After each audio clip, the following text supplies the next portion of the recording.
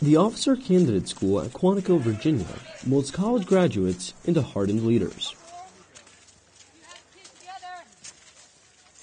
2.5 months of intense physical training, academic instruction, and leadership exercises prepare the candidates for difficulties found both in the Corps and in life.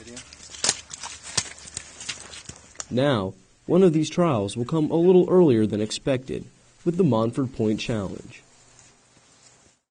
The Montford Point Marines, the first black enlisted men in the Corps, were recently awarded the Congressional Gold Medal for overcoming adversity in an all-white Marine Corps while contributing to the war effort during World War II. The Montford Point, the blacks in the Second World War was a company. No one recognised them for all their hardship they went through. Basically, their job was to ammo resupply, any resupply that was required on the front line. They were tasked to do that.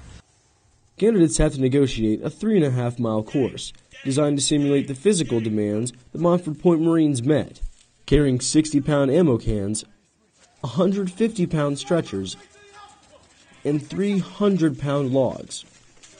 OCS instructors designed the course to reinforce classroom instruction with hands-on activities.